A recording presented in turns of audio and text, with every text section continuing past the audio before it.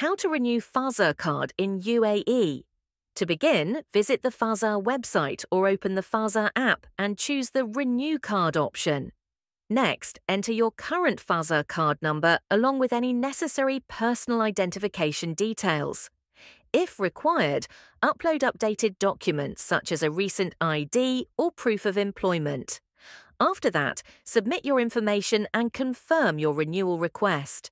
Once the process is completed, you'll receive your renewed Fazaa card.